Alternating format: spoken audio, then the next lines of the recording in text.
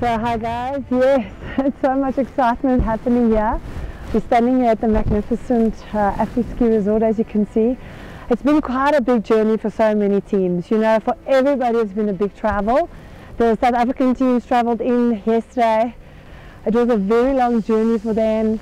There was a lot of, I think, nervous energy. They were tired. I think it was like for everybody a celebration of they finally here. And I think once that buses went up that big path, they really realized what's happening. This is the kingdom in the sky. This is a massive race coming ahead. So yeah, I think reality is kicking in, you know, it's going to happen. In a race of about 400 or 500 kilometers, we have 20 checkpoints, and I think that is the trick behind making it, you know, so varied and open for the teams, that we don't have many checkpoints. So you have sometimes 30-40 kilometers before you get the next one. This opened up many route choices, and the teams then really have to think about how do they get the checkpoints. And that, I think, the less checkpoints we have, the more the teams should enjoy it, but the navigation definitely ups the level.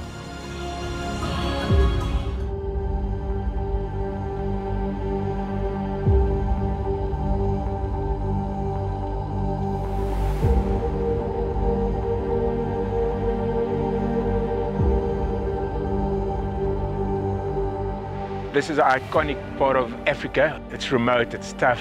I think the teams are going to be in for a massive surprise out there. I think there's a lot of people underestimate this country, and I think it's going to be a proper adventure, a proper expedition. I've literally not heard of the country before 2 weeks ago, so that makes it a bit more interesting. I guess climate-wise, it seems fairly similar to home. I mean, much higher altitude-wise, and we're struggling a bit this morning just to move around. There are a few more mountains than we have in Denmark. I think our highest point in Denmark is 160 meters. So being here at 3,000 meters is kind of a difference. And I think the altitude is what we've been talking about a lot. And then the weather.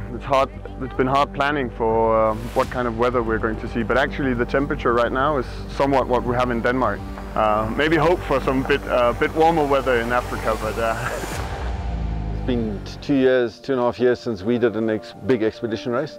So looking forward to being able to get out there and, you know, go through the highs and lows that you do, and go into those dark places and come out on the other side. I think that's what we're looking forward to. And yeah, after 2.5 years, it's going to be nice to be out doing long races again.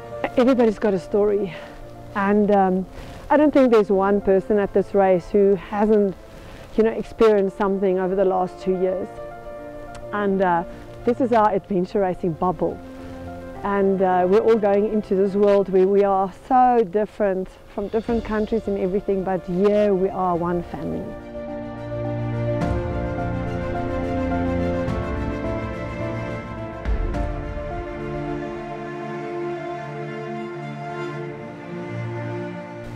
This is the 10th edition of Expedition Africa. A lot of emotion rolling here. Yeah, we are still standing. It's a miracle. And for everybody, I say who's here, they're the lucky ones. I think when everybody arrived, you know, all the hugs and kisses, everybody said they don't actually mind about what's coming for the race. They're just so happy to be here.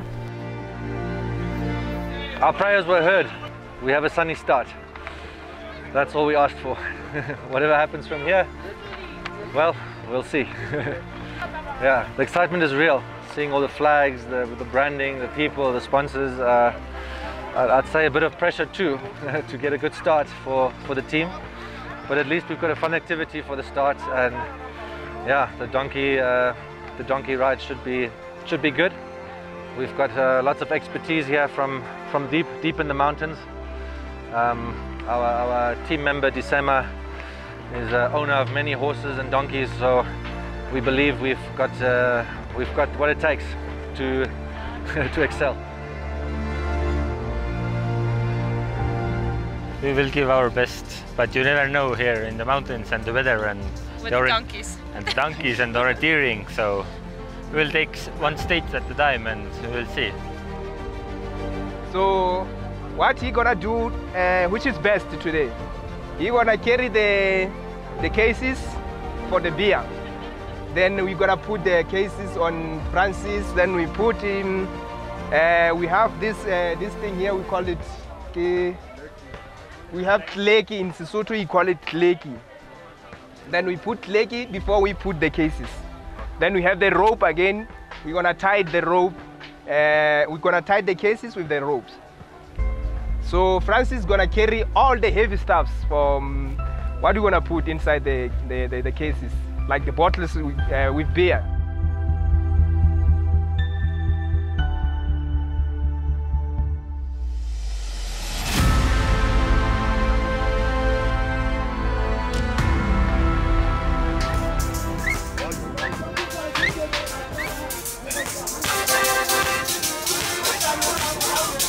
Yes, we have everybody here. We want to thank everybody for welcoming us. Thank the local people from Lesotho.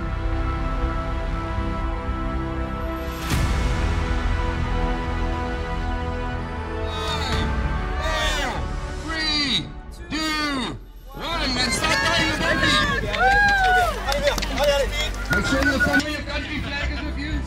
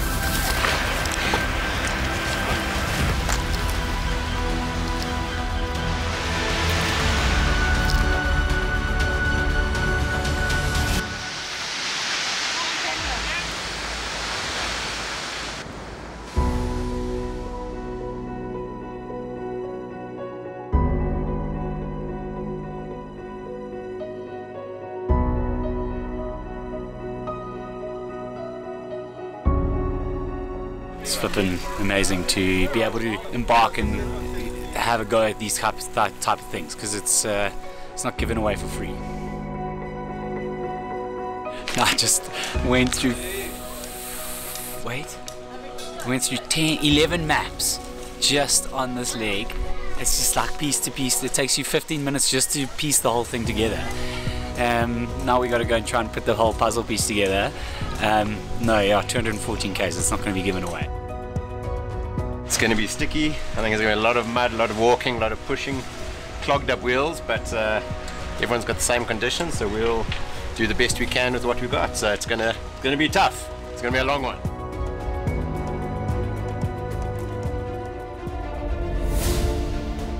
The second stage was a biking, monster size bike.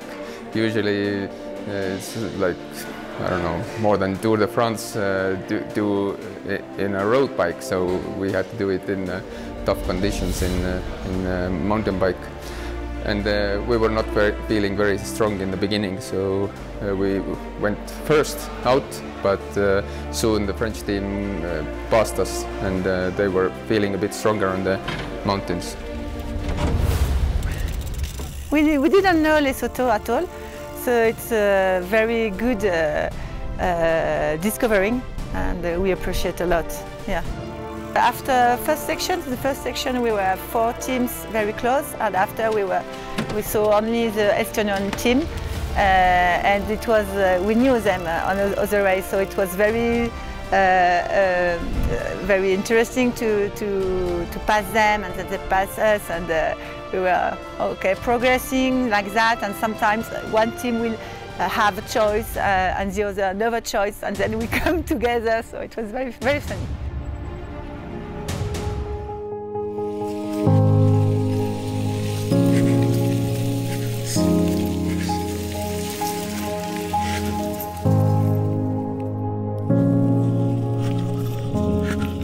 yeah, the bike was long and also the issues with the mud because it had been raining in the night, and the mud was just in the right consistency to stick to the tires and make the bike very slow and heavy. From where we come in Estonia, our only option is to ride into headwind to get the mountain in your legs. So yeah, we needed to get used to it a little bit. And yeah, the climbs were really big, and you really struggle sometimes when you don't have power in your legs and you're not happy with how you're moving. And when you climb these big hills, then of course the reward is the views, and that was just jaw-dropping at some places that we visited.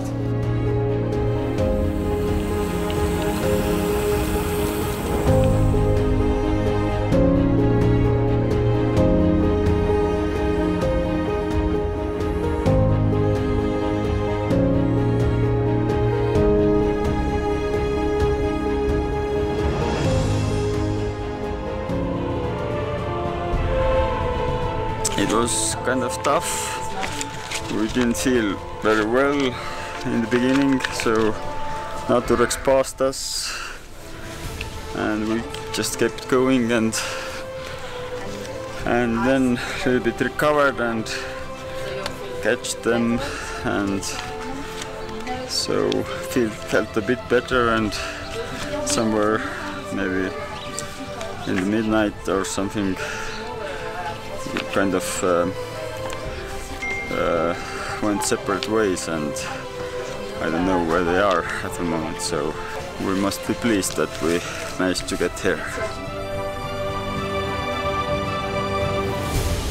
The bike leg is very, very long, the most difficult I never do, I think. Very long, a lot of elevation. We push the bike all the time, so so very, very difficult.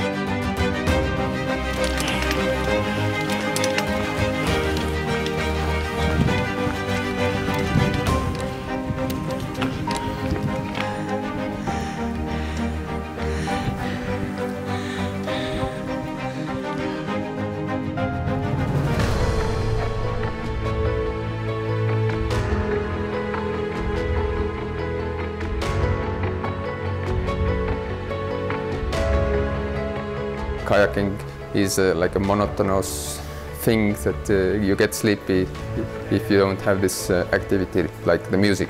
So we just kept going. And then we got to the last transition, a little bit cold, and when the morning came, the water was calm and the sun brings the warmth, and that became a very hot day for us. And we started out, swam across the dam, took the first CP, and on the other side we saw that we have at least 1.5 hours advantage over the French.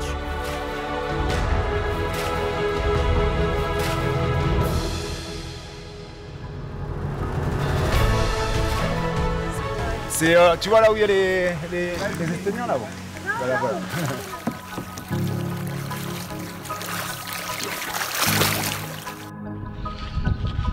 Viimane trekk.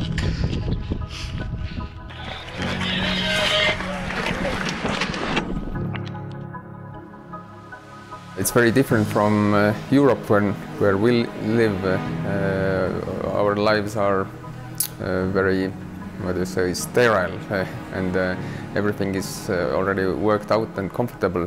Here, the people in countryside live in very primitive conditions, and their life is simple, and they just survive and maybe don't strive for anything bigger. So, and why should they? Because it's such a beautiful place, and there is beauty in this primitive life.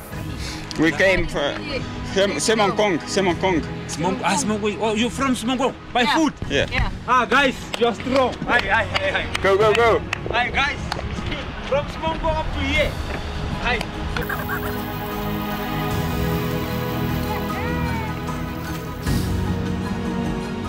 We are mentally getting ready for a very tough last 10 kilometers, because on the map there was no paths. And in the reality, we just before we hit the canyon, we met one local guy with a blanket, and we asked him after-ski and where to find the path. In these races, it's good to ask the local people. Lesotho is special. I mean, obviously everybody knows it's called the Mountain Kingdom.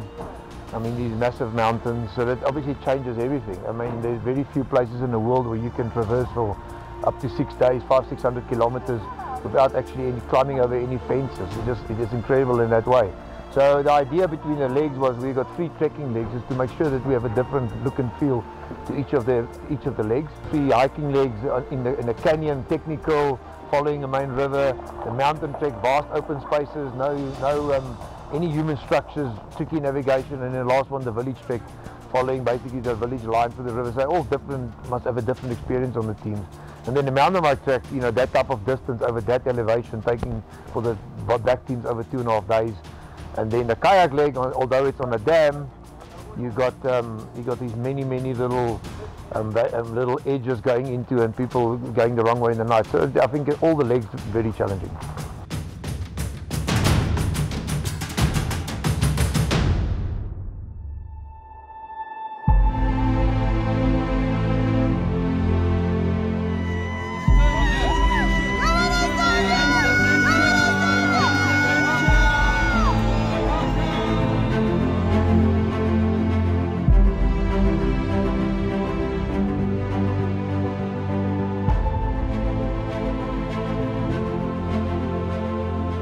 This is one of the top teams in the world.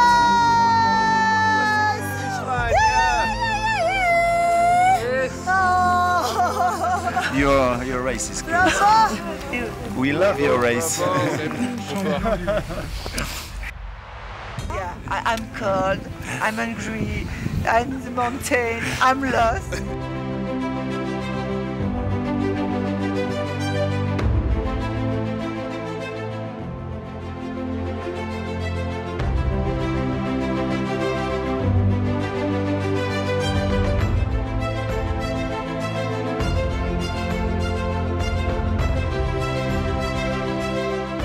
These guys are our heroes.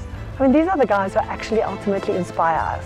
You know, they push through. They show us and everybody at home what, you know, the mind and the human body can do.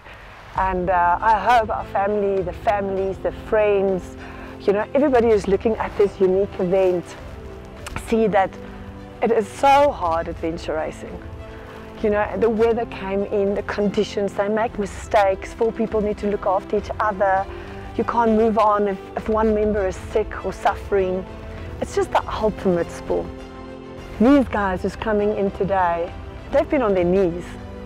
You know, in whatever form, you are really tapping deep into your soul and you're pushing through to get to that finishing line.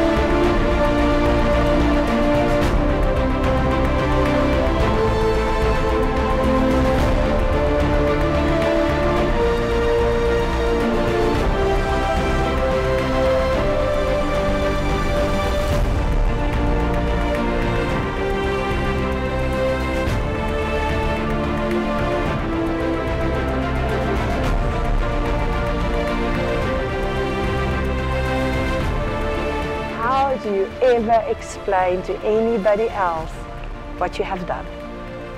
So yeah, we just want to rejoice life and rejoice business, and you know, just have all our people having this experience that we're dreaming of.